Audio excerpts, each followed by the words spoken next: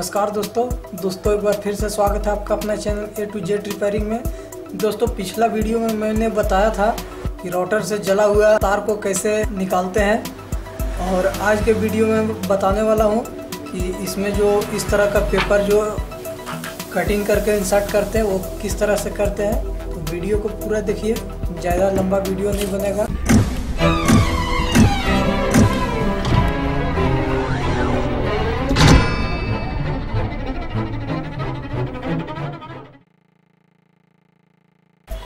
तो पहले से जो पुराना वाला पेपर रहता है उसका एक नापी ले लेंगे। तो जो राउटर से पुराना वाला पेपर निकाले थे उसको जो है इस तरह से एक पेपर, बढ़िया पेपर देख करके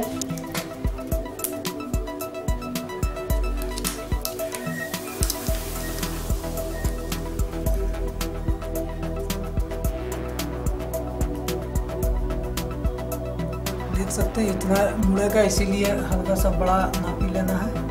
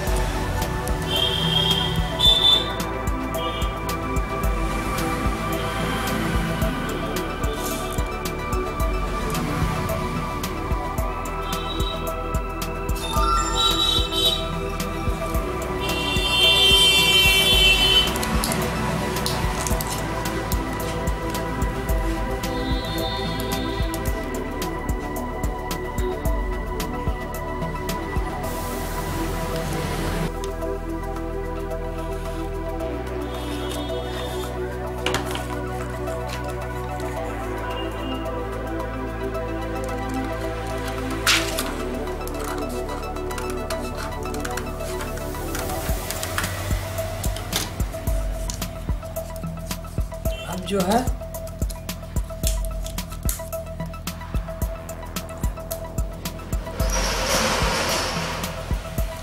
इस तरह से जो है नापी लेना है।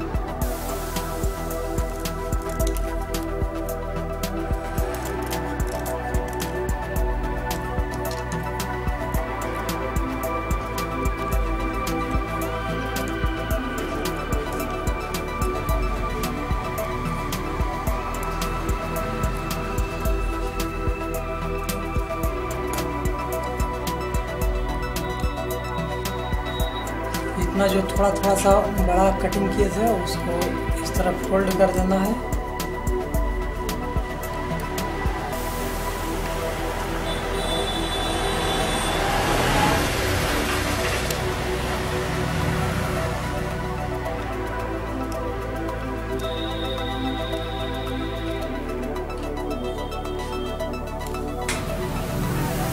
और इस तरह चिमटा के सहारे से इसको यहाँ पे ये फोल्ड को मुलायम कर देना है।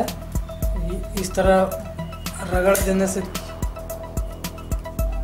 इस तरह पकड़ के खींचने से क्या होगा कि ये हमारा कॉर्नर नहीं बनेगा, ये गोल होगा।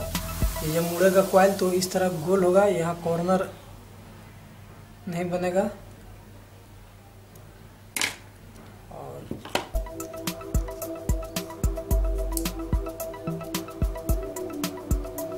इस तरह से बैठाना है।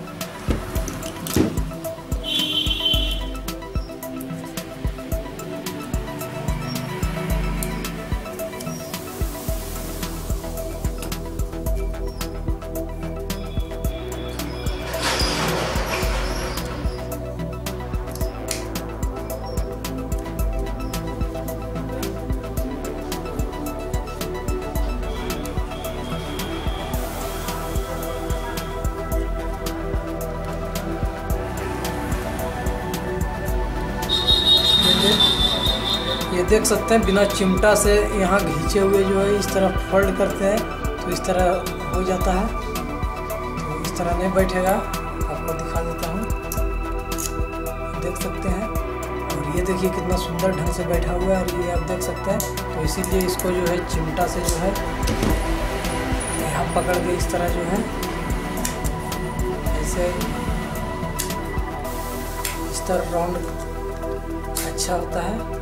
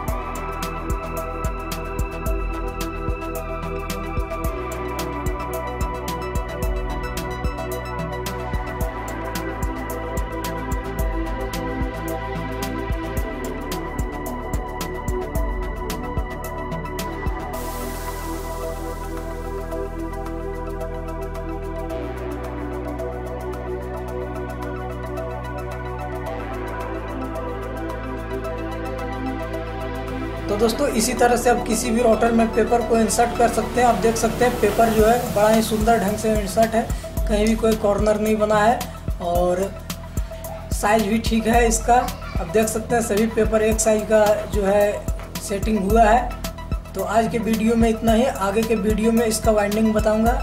तो मिलते हैं अगले वीडियो में, तब तक के लिए धन्यवाद।